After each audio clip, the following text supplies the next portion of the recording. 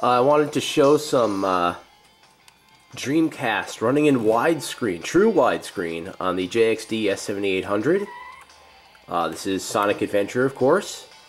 This is done by editing the config file, the mu.config. Widescreen equals 1. Shh, don't tell anyone, it's a secret.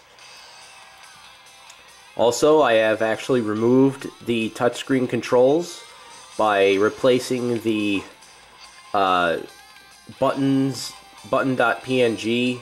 with a transparent image. The same size. I basically just took the original image and removed everything from the picture. I actually used Photoshop Touch for that. I'm trying to get this motherfucker. Well, it only is this hard when you're trying to do it on a camera. There you go. Tails did it. But yeah, there are some, a few little glitches with it. Not everything is in 4x3, and not every game is in 4x3. The game is not really made for widescreen. I mean, sorry, not everything is in 16:9, not 4x3. But not every game is made for widescreen. Well, most games on Dreamcast are not made or optimized for widescreen. Some are, but most aren't. And yeah, so this one is not really made for widescreen, and because of that, they didn't really take any kind of time to make it work properly in widescreen. So when you put it in widescreen, you're going to notice a few little things like, what the fuck? Anyways, you're going to be noticing some little things looking not quite right. Like, there's still going to be some letterboxing and stuff like that. You'll see some weird discoloring maybe on the sides. It's really only changing the camera to a 16:9 camera, basically. And, instead of it being a 4x3 camera. So if there's no real, if it's just an image, it's going to be in 4x3 still, or whatever. I get confused when I'm trying to play and talk at the same time, so if I say something incorrect, I'll probably hear it later on when I'm listening to the video, but you'll probably hear it right away. Yeah, whatever. This is Dreamcast running on the S7800 in widescreen. I had trouble doing this on the Nexus 7, even though I changed it to widescreen. It was still in 4x3. I don't know. Maybe it was just the game that I had. I've only had one game that this didn't work with on the S7800. That game was San Francisco Rush. Yeah. Jesus Christ. Anyways,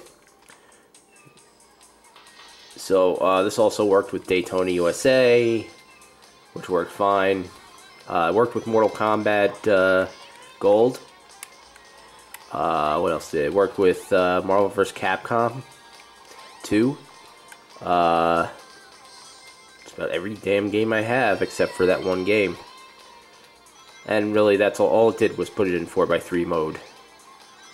So it didn't really do anything horrible.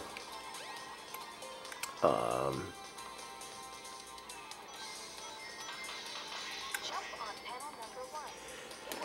trying to think, what other games do I have that actually work?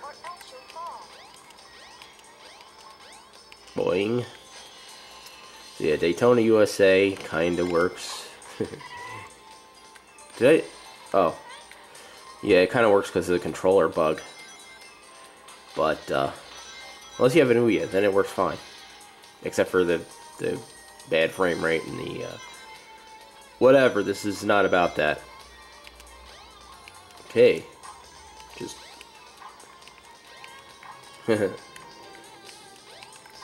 What the... Hey. Are you kidding me?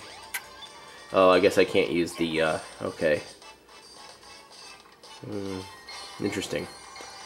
So now I'm gonna pop out of this, and I'm gonna go into a different game.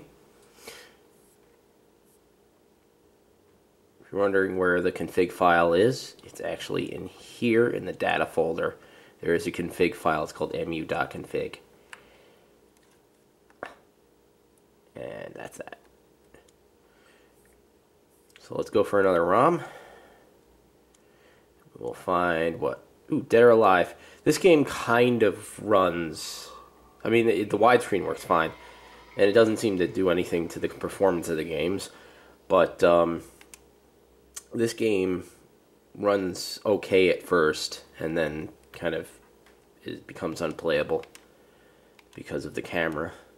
Not because of the widescreen camera, it's just in 4x3 or widescreen it becomes unplayable in later levels because there are bugs.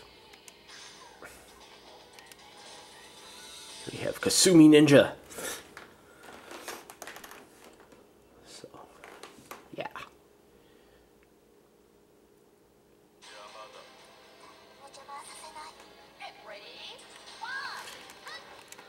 Okay.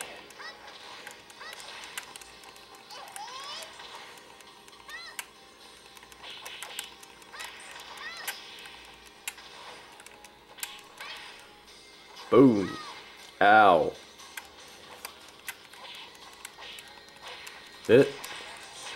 I'm not very good at this game. So you can tell. But yeah, that's that game in 4x3. I'm just going to get out of it and show you some other games. That game you can only play for a certain amount of time until it decides to kick out on you. Or not kick out on you, but just become really unplayable. Let's go with Daytona USA, even though it's really rough to play. We have Daytona USA.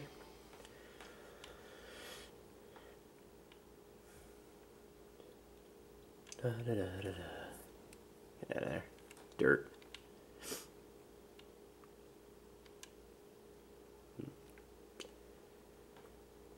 Come on. Daytona. This is actually a modified version of the Dreamcast version. Has all the arcade sounds and stuff, so it doesn't have much of the remaster stuff, I don't think. It just has, yeah, replaced audio.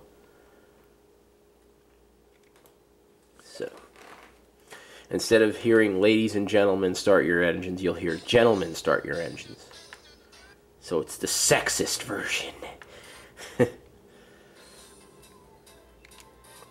Alright. So I'm just going to go... You know, I'll just keep it as is, so you can see it.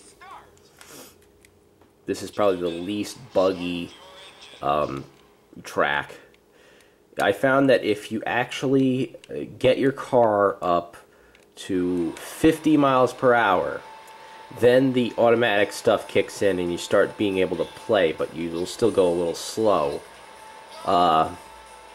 With this, it puts you up over 180 miles per hour, so there's no problems.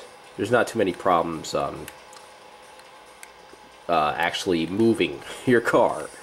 But if you go under 50 miles per hour, then you won't be able to, then you'll have to get yourself up over, or up to 50 miles per hour to get yourself actually moving somewhat. It's hard to explain, that's why I'm totally confused. I'm probably confusing the fuck out of you. So, yeah.